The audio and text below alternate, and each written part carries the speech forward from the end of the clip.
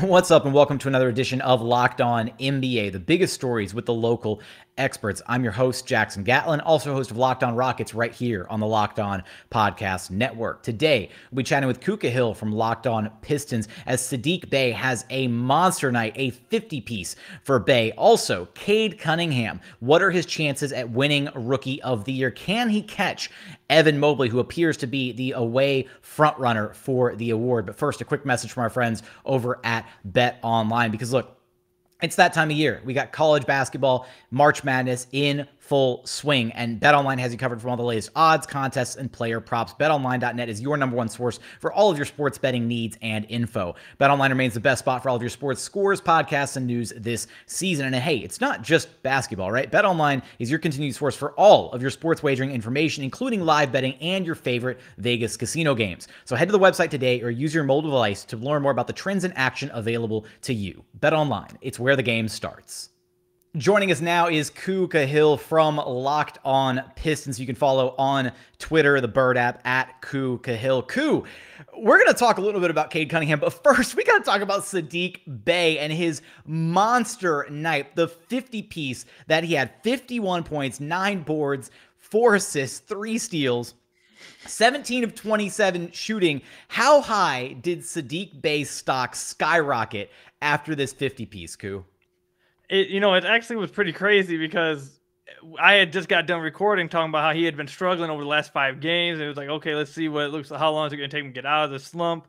What's it going to look like when he gets out of the slump? Is he going to let that, that slump carry over to the end of the season? And then he drops 51 points. And it's like, oh, okay, what the hell just happened there?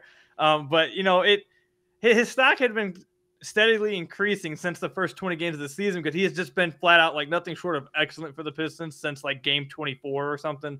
He was actively pretty bad in the first 24 games. So ever since then, he's averaging like 20 points on like average efficiency from the field and playing pretty average. I mean, I'd say average defense, but just giving the Pistons a lot offensively in this 51-point game.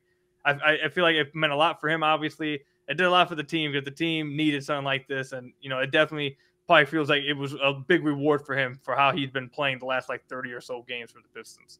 Pretty nice to have, give something for the team to kind of rally around, right? That kind of big performance, that kind of thing. But Ku, it kind of feels like right now with the Rookie of the Year race, it feels like it's tightening up maybe a little bit as we're nearing the end of the season. And you can push back on this if you want to, but right now for me, and I cover Jalen Green as well, and so it feels like it's kind of Evan Mobley's award to lose at this point going into the tail end of the season. Do you think that Cade, has a chance to catch Mobley? And what do you think he needs to do to sway voters in his favor during this last little stint of the season? So, me and a bunch of other Pistons fans and everyone in the Pistons community, there's a lot of trolling that goes along. There's a lot of fun that goes along. But all joking aside, this rookie class is going to be incredibly deep. Like, we're talking about Evan Mobley. We didn't bring up Scotty Barnes, who's been playing extraordinary. We got, Franz Wagner, who doesn't get brought up a lot, Josh Giddey, Jalen Green, obviously, like your guy, Cade. Like, this is going to be a really deep draft class. So I just want to say that out the way first. But I feel like Cade is the best rookie in this class. I think I really do feel like he clearly is the best rookie in the draft, but I don't think that I think the team record is going to hold him back. I think the fact that he struggled the first like 8 or 9 games of the season coming off an injury is going to hold him back. And the fact that Evan Mobley has been consistently contributing to a playoff team and how great he is defensively already, I think that's really just going to carry him over because of how consistent he's been all year. I don't think he's had the same type of highs as other players have had, but I feel like he's obviously been the most consistent one for a playoff team. So I think Cade has been making a hard push. He's been trying to make this push for Rookie of the Year, and it'll be interesting to see if he does end up making enough of a push to take it.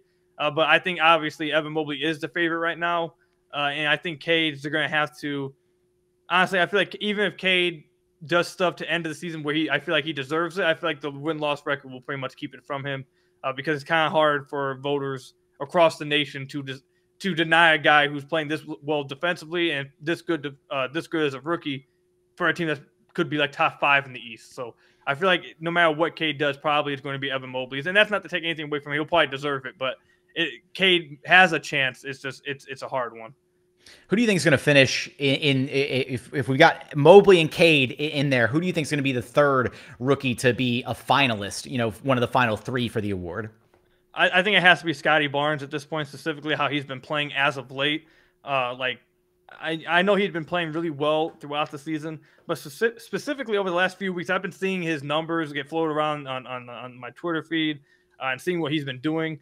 He's been playing really, really well. So I think he's going to be up there. I think Franz Wagner probably has a case for that as well. I feel like he's kind of going under the radar a little bit. He was talked about a little bit at the beginning of the season, but I feel like people just got bored of him or something. So I feel like he'll be in the conversation there. And I feel like Jalen Green, your guy, has been playing pretty well since the All-Star break too. And he's been getting better and better as the seasons went on. But I think if I had to pick one, I think it has to be Scotty Barnes. I think those three guys, as far as the Rookie of the Year race, not where they'll finish as pros or who's the better rookie as of yet. I think for just Rookie of the Year, I think it's a tier one of probably Mobley, Cade, and Scotty. And then after that, it goes Franz with Jalen Green and a few other guys that have also been playing pretty well across the league. Probably safe to maybe throw Josh Giddey into that mix. Yeah, as Josh well. Giddey. Now, Ku, another fixture of this Detroit Pistons team has been Jerami Grant, right? And we heard his name kind of tossed around in some, rumors around the trade deadline. Has he done anything, post All-Star break that makes you think that maybe he's a possible future long-term fixture for this Pistons team? Or is this going to be a situation where the Pistons are looking to maybe unload him, not necessarily at the next earliest possible convenience, but, does he have a long-term fit in Detroit? I hope not. I hope he doesn't. But I would be lying to sit here and say that he hasn't.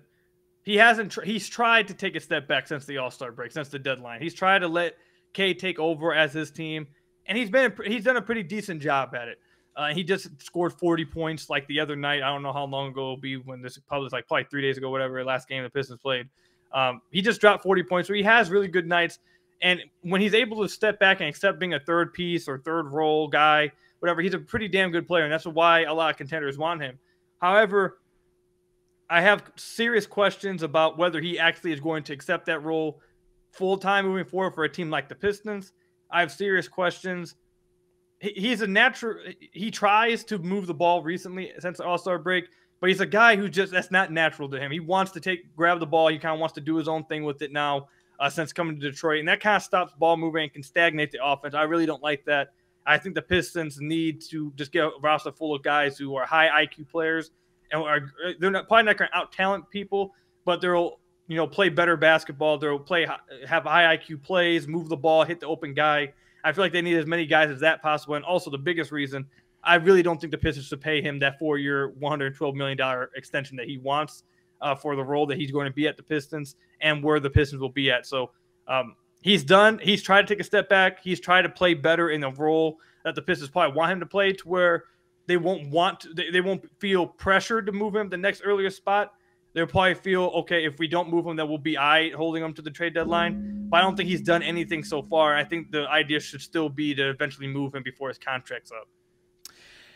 How has Dwane Casey kind of done with regards to growing and developing the talent on this young Pistons team? And has he given you the confidence that he's going to be, the coach for the Pistons moving forward? Or is that something that, we should be on the lookout for this upcoming offseason with the Pistons, maybe, looking for a new guy to take the helm? So I think Dwane Casey, I've said this many times before, I think he's the perfect coach for where they're at right now. They're not trying to win, and they're just worried about trying to build professionals, build character, and that kind of thing. And the one thing about Dwane Casey that you can say, and if you go back to his Toronto days, it'll be that he gets guys to play hard for him. Guys believe in him. Guys look up to him. He builds character, and he makes guys professionals. That's the one good thing you can say about him. So you can never take that from him. Outside that, everything else is questionable for me. He's not very good with X's and O's, in my opinion. His adjustments throughout a game is very questionable. So I don't think, to answer your question, I don't think he'll be the coach when the Pistons are trying to win. I don't think he's going to be fired this offseason. I don't think he's in danger of losing his job. I think what's eventually going to happen, and he just signed an extension, I think all signs are pointing to that after this upcoming season, after this next season, he's going to slowly just fade away into an advisory role with the Pistons in the front office somewhere. And the Pistons will then sign a guy to take them into that next step of, okay, we're going to try to win now. But for developing and where they're at right now, I think he's a fine coach where they're at right now. Just I don't think he's going to be the coach when they try to win, whether that's next year or the year after that. I think he just will eventually find himself fading away a little bit into an advisory role or role in the front office, and being influenced in the organization, while possibly Jerome Allen, who's on the assistant coaching staff for the Pistons, steps in and takes that place, or possibly someone outside. But Jerome Allen's a name I've always said to keep an eye on. All right, Ku, before I get you out of here, the one saving grace for all the teams sitting at the bottom of the standings, the Pistons, the Magic, the Rockets, is looking forward to the NBA draft lottery, looking forward to the NBA draft.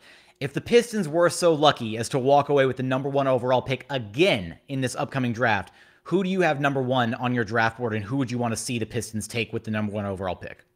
So my listeners all know that I'm not a big draft guy. I'm not a big college guy, but I did just get done recording with Locked On's very own draft dude, Richard, over at Mavs Draft on Twitter. And I've listened to what some people are saying. So if they would get the number 1 overall pick, it sounds like Jabari Smith would be the move. Troy Weaver seems to be really high on him, a lethal shooter who has the tangibles to be a really damn good defender as well. So I think that's probably the pick to go with right there, especially at his position, where the Pistons, I feel like, probably have their biggest, maybe not their biggest hole, but one of their holes at his position, and definitely with shooting. They desperately need shooting, and for a guy his position in space flight, I think the Pistons would love that. And obviously his potential to be more than that. Chet Holmgren obviously is an interesting pick to have there. But for me, this is maybe an ignorant of opinion because I'm not like well-versed in draft. I'm not well-versed in college, but just from the outside point of view, his weight scares me. And if I had a number 1 overall pick, I'd probably go with the safer pick at Jabari because his weight really does scare me in Holmgren. Can Cade Cunningham make a push for a Rookie of the Year? What are the Detroit Pistons going to do in the draft? You're going to have us covered for all of that and more over at Locked On Pistons. Ku, appreciate you stopping by Locked On NBA with me. Thank you for having me, man.